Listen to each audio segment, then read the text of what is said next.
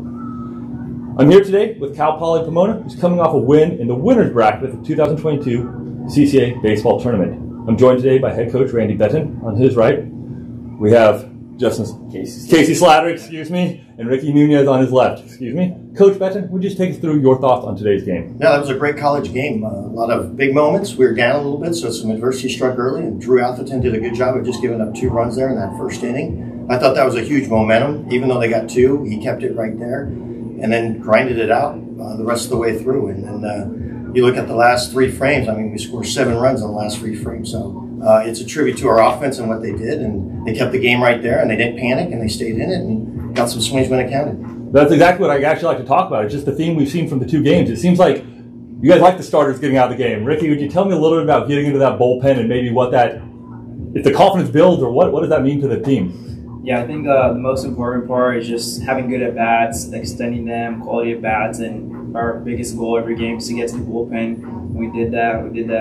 Pretty early, so it was a good job for our team for grinding out at-bats. So I thought we did a good job of that today. Talking about getting out of some of those other jams you guys had in there, especially, I think it was, Coach mentioned the first inning, but I think there was 1 in the 4th, and then in the 6th inning, you guys turned a huge double play. I don't want to take all the way through, but take me through the 6th inning, the momentum that went into your dugout, and the way you guys capitalized on offense afterwards, please.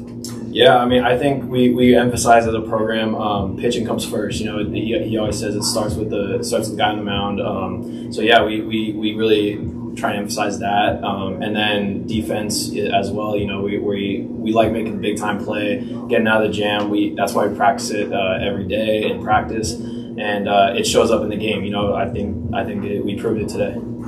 Rick, I got one more question for you. I'm going to make you talk about your pitchers a little bit on this one. We talked about you guys getting into their bullpen and the way you guys really, as we mentioned right there, Coach mentioned 7 runs in the last 3 innings. But when I look at your bullpen's performance out there today, you guys go 4 in the 3rd innings.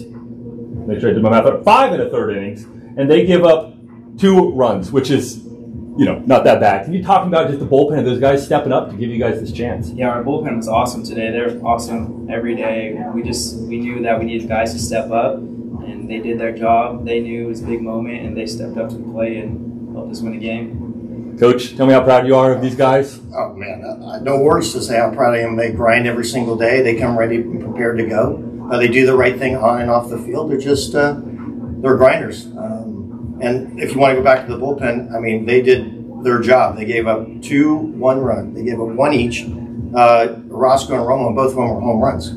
I mean, so for us, that's like, okay, it wasn't that multiple run home run. It wasn't the walk in front of the home run. It wasn't the double in front of the home run. So they minimize their innings, and that's all we can ask them to do, and let our offense continue to separate from the opponent. I think one of the biggest plays that might get swept under the rug, kind of underrated, is the home run that A.J. Nima saved. And I think the 6th inning. Just talk about how your defense came up there. Well, that's something we've really been emphasizing in practice, is getting live reads off the bat during BP. So guys have been really excited about running balls down the outfield. It's been a high priority. It's pitching. My philosophy is pitching and defense, and then offense takes care of itself with situational hitting. And Nemo's done a good job with that. He's continued to build and build. Ricky's done a good job with that as well. He's gotten better as well. So all the outfield play the last half of the year has really been an improvement. How many more helmets do you want to hit out of people's hands come through after a home run? You know what? It started out as a joke against San Marcos, and then it popped off, and I was like, you know what? I'm just gonna roll with this. So Nima, when I got to home plate, he was holding on to his for dear life, and then I was running back to the dugout, and I was like, please, somebody just give me a helmet to hit. And luckily, Pappas was nice enough to sacrifice his. So I'm grateful for him. So very good.